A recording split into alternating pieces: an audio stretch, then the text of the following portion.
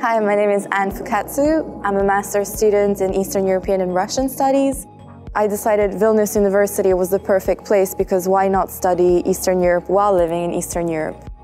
What I like the most about this program is the fact that it welcomes everybody, no matter what their previous bachelor is, no matter their cultural background, as long as you speak English and you have an interest in the program. The classroom setting is amazing because we have people from all over the world: Ukraine, Georgia, Indonesia, Lithuania, me, France and Japan. We all speak multiple languages and we all have different perspectives. And it's really interesting during class discussions to be able to hear all those different perspectives that I would never have heard living in Western Europe.